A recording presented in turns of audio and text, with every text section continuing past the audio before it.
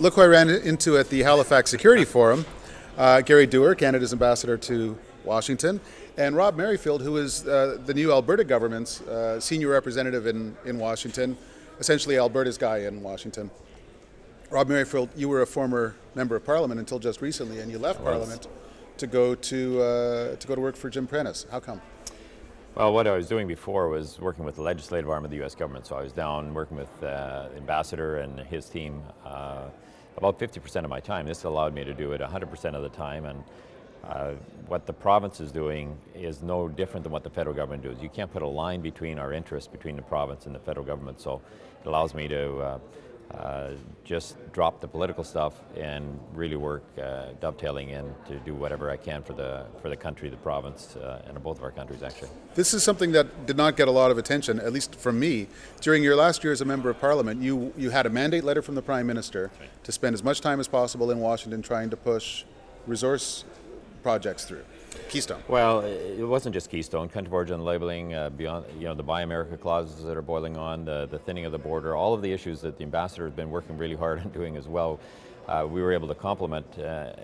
My focus in the last few years was really the legislative arm, and so that's where I dealt with. I dealt with the private sectors to work in the districts of those congressmen as well.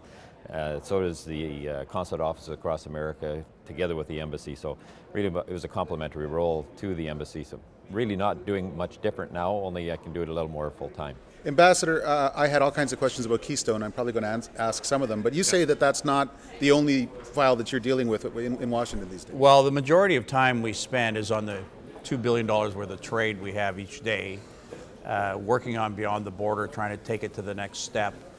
Working together on, I spend most of my time on coordinating our efforts to keep the world safer, whether when we first got there, the transition in Afghanistan, the mission in Libya, now we're working on ISIL and the situation in the Middle East that's very serious, coordinating our response on Putin's invasion of parts of Ukraine, and making sure that people understand right around Washington and right around the United States our views, coordinating our position on Israel and the Palestinian question. So we spend a lot of time keeping our neighborhoods safer and our world safer, but the media spends most of its time on a pipeline, and that's obviously because it's talked about by the president in Burma and the prime minister in Brisbane. It's obviously an important issue for Canada, although our oil is all getting down to the Gulf Coast. Yeah. The debate isn't energy versus the environment. The debate is a pipeline versus crude oil on rail. Let me play to type and ask about Keystone. Yes. In the context of a kind of a turbulent parliamentary congressional calendar, there were midterm elections. There's a historic wave of Republicans who are coming. There's a lame duck Congress that is still in place until January. And then there's a presidential election on the horizon. How does all of that affect the talks that you have around Keystone and around resources? Well, we've got a couple of things going for us. One is we have the scientists in the State Department predicting 3 years ago and being right today that if the oil isn't in a pipeline, it'll be on rail. Crude oil on rail has gone up tenfold, and they document, the scientists say, that represents higher emissions, higher safety risk, and higher cost.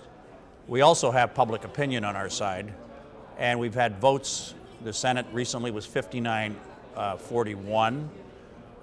We've had votes in the House repeatedly supporting it. Every governor along the route now supports it. We had a problem in Nebraska 3 years ago, but all of them are now supporting it. We'll see what happens with the court in Nebraska. So moving into 2015, we've got scientists on our side, we have public opinion on our side, and we've got to make the debate a question of infrastructure. It's not stop the pipeline, save the planet. The scientists said that it was never that, but we've got to make sure the public of the United States and the voters in the Senate and the House and the presidency understand it's pipeline versus rail. The longer we go, though, the clearer it becomes that Barack Obama is not preoccupied with making sure the process works. It's that he does not like this pipeline project. He has delayed it. So we've had a denial in Nebraska on the route and a delay in Washington. We've had a denial in Nebraska on the court authority, or the court adjudicated authority to approve it, and we've had a delay. So yes, denial in Nebraska, delay in Washington. We want to get a certainty from the court soon in Nebraska. Hopefully it'll be positive, and we can get on to the scientist. He did say when he first got elected, he actually signed a memorandum that the government of the United States and the President of the United States would not make decisions based on ideology. He would make it on the basis of science. We're going to see whether that document he signed and proclaimed as president is accurate with the decision he should make based on the scientific advice he got. We don't want political science advice. We want scientists that evaluated his projects. Yeah, the real scientists. Don't tell political science I say that. We want real scientists to determine this thing. Okay. Rob Merrifield, I think a lot of people are curious how it works when a province has a representative in Washington, and of course Canada does. How do you two work together? Where's your office? Well, it's in the embassy, a couple floors or 3 floors below the ambassadors, but we work hand in glove. Ambassador and I work very closely on all these issues, and we're just going to continue to do that. So it's not that we're in competition in any way. We just complement each other. You can't do all this alone. This is very much a team sport. Congressional powers that are there now from the Senate and the House side, you have 535 members to deal with, and then all of their interests, and it's a massive government, largest government in the world, and you have to be able to make sure your message gets through, and it percolates to the top of the agenda. So you have to get to the decision makers on issue by issue by issue, and that's a massive job. And I think it's underestimated by the population in Canada for sure, just how large a job that is. And I can't say enough about how great the ambassador has been doing on that. And even if he wasn't here? I would, yes, absolutely. Well, the tape will last forever. Yeah, so right. But we also, Premier Prentice, he and I worked together on light vehicle emission standards, which I think was the best initiative in our neighborhood on climate change. Getting better fuel efficiency in our vehicles was the largest source of GHGs in Canada and the United States. So we're working together. Rob and I have worked together before in his former capacity now. We have a great premier on climate and energy, or the environment and energy in Alberta, and we're also working with other premiers. We're working with Quebec to get Hydro-Quebec.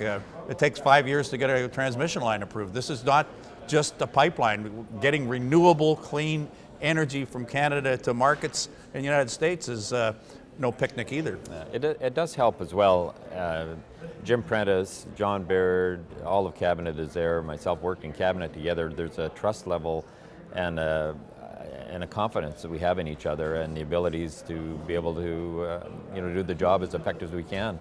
Not in crosshairs with anyone, but complementary all the way through. And this is something that I've certainly appreciated being part of the job. And we're now just moved down the last couple of weeks, so it's a process getting down to Washington, but we're pretty excited about really getting our shoulder into it and making some things happen for the country. Very good.